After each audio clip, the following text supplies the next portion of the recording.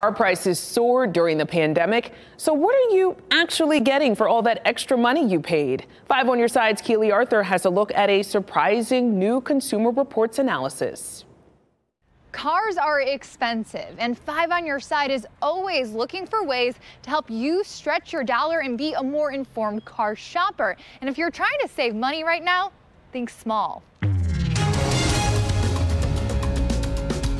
Today's cars are getting better gas mileage, they're safer for your family, and they're more complex.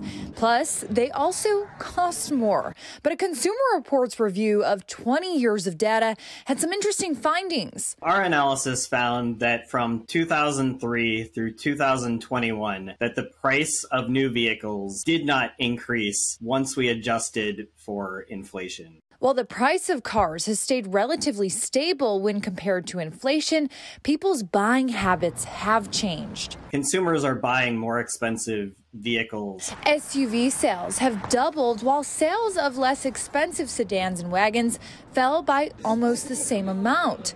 CR says you'll get more bang for your buck buying a car versus an SUV.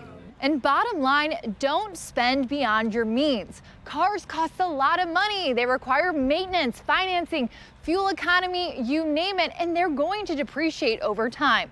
Keely Arthur, 5 on your side. Have you ever had a lemon, a car that just everything keeps falling apart? No, my parents did a good job with getting me some good cars. Oh, yeah, man. growing up. I have one, still gives me nightmares. Really? So.